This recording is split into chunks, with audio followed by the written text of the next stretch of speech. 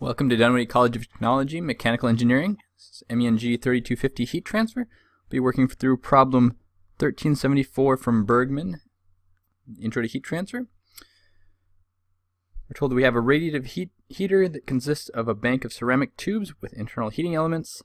They have a diameter of 20 millimeters and they're separated by center spacing of 50 millimeters. We have a reradiating surface behind the tubes shown up here. And we'll recall back what that means again in a minute. And we're asked to find the net radiative heat flux to the heated material down here at the bottom when the heating tubes with the emissivity of 0.87 are maintained at 1000 Kelvin and the material with a lower emissivity is at 500 Kelvin. So let's recall just for a minute what re-radiating is before we get into the problem solving approach. Re-radiating, this means that all incident radiation is radiated again, right? It could be absorbed momentarily and then re-emitted,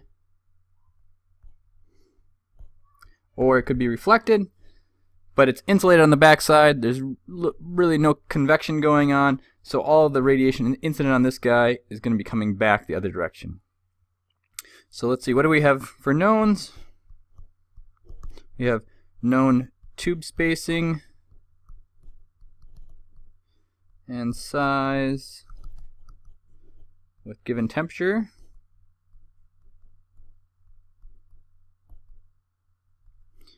Known emissivities.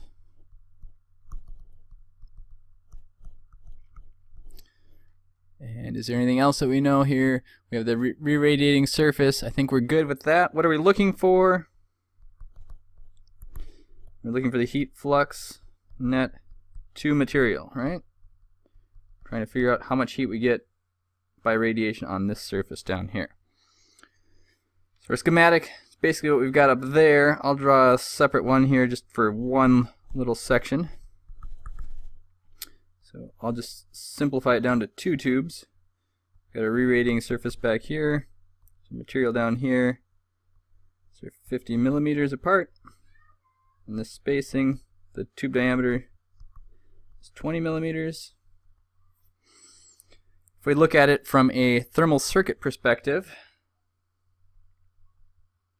we have that emissivity radiation, resistance, excuse me. This would be our tube to the surface. And then once we get to that surface, right, radiation we're looking for how do we get over here, right? So I could get there directly from 1 to 2 and then radiate again there. So this is going to be my surface or material. This is the tube surface. Material surface. Or I could go from this tube surface, I could get radiation that hits this and then comes from that back down to this surface. So I have kind of two radiative resistances in parallel there. So I have my re-radiating surface and then another resistance back that way. Right, and all of this we're looking for Q net over here that's going into my material. So let's talk about our assumptions just for a moment. Well, we've talked about assumptions for this section. So we're going to assume that we're gray. Also assume that there's no directional pieces to this, so we have diffuse surfaces. That's really the only assumption that we need to make.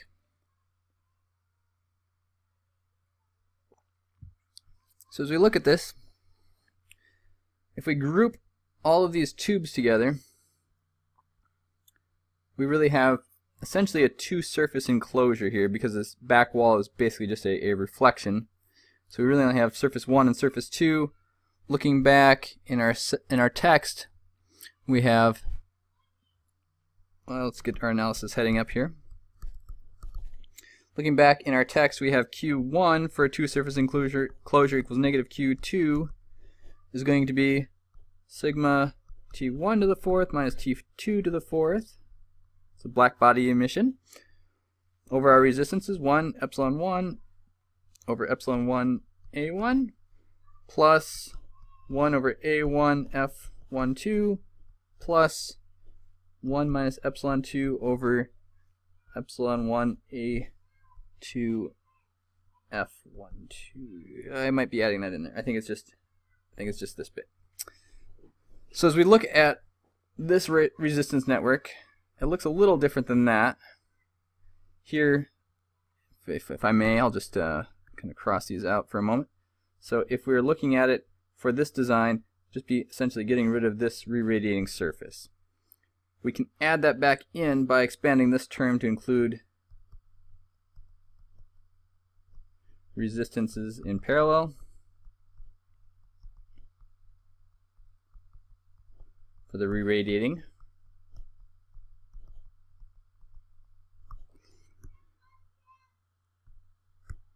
So we'll do that here in a moment.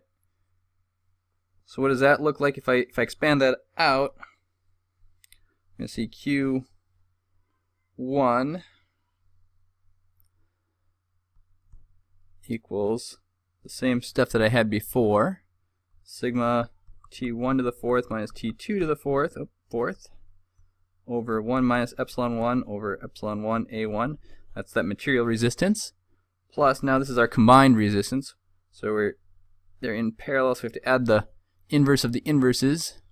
So before we would have had 1 over A1 F12 plus, now we're going to take the inverse of these guys, 1 over A1 F1R, that's the part that's going to our reradiating surface in the top, plus 1 over A2 F2R, that's the reradiating surface to our material surface. We have to add the inverse of those. And then plus 1 minus epsilon 2 over, oh, that should have been epsilon 2 up here, sorry. Epsilon 2 A2. I wrote it backwards, but it's the same mathematical difference. So that's what we're getting to. So what do we need? Well, we need some of these view factors, right? So what do we know? F12, we're going to go back from table, I think it's 13.1. Let me flip over there just quickly. Yep, 13.1.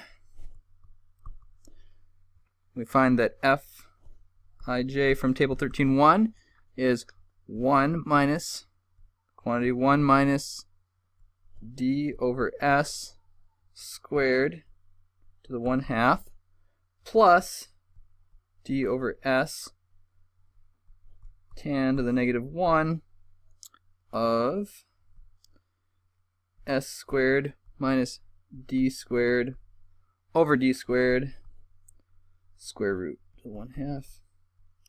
And the important thing to note here is this needs to be in radians.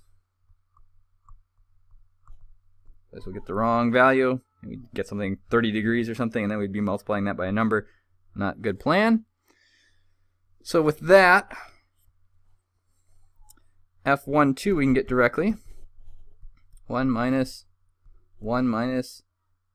d is 20 over 50. Since it's a division, I don't necessarily need to convert that to millimeters, from millimeters to meters.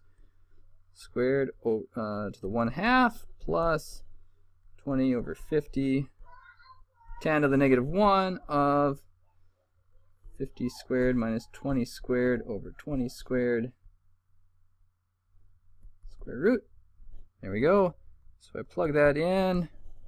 What do I find? I found that F12 equals 0.547185.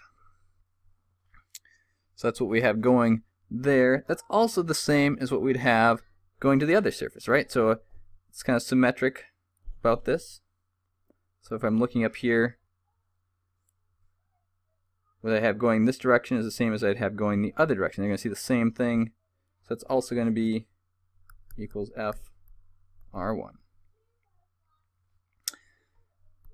F21 be the inverse of that. It's going to be 1 minus F12 equals 0.452815.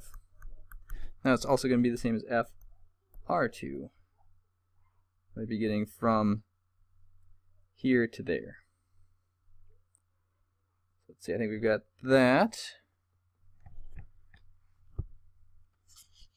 And there we go. So I think we can plug these guys in there. Actually, should have called this F1R, excuse me. And this one F2R. So we can plug those guys up into here. F12, we have that direct. It's the same as that one. So we should be able to get Q1 now. But we also want to find Q1, the flux, right? So Q1 over area is going to be that. What's the area that we're going to use? Well, we're just going to take a little chunk of this area and take this segment here. So what do I have there? So area 1, let me call that area of the material. So we're going to have for the material A2, it's going to be S, so 0.05 meters times whatever length or depth into this page we're doing. A1, it's our tube surface,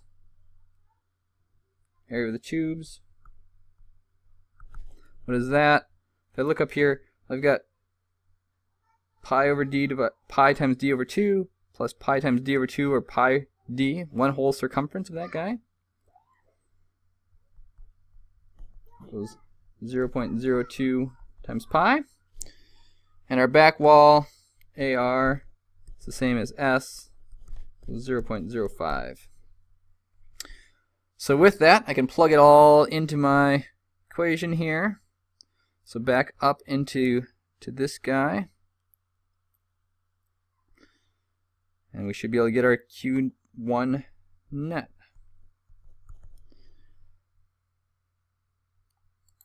So what do I get with that? I get Stefan Boltzmann, 1,000 to the 4th minus 500 to the 4th,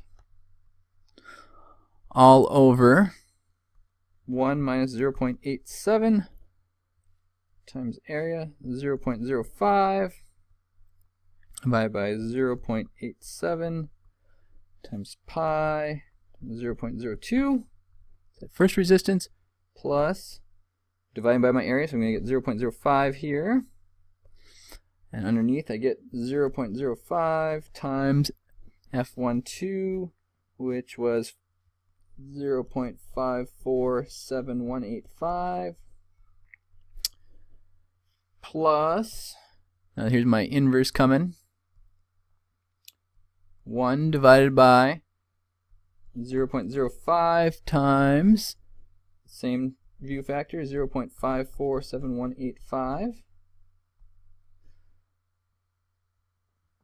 plus, let's see, am I right on parentheses? I think I need one more parenthesis here. Plus 1 divided by 0.05 times the inverse of that, or the reciprocal of that guy, 0.4528. 2815 to the 1/2, not to the negative 1/2, to the 1/2.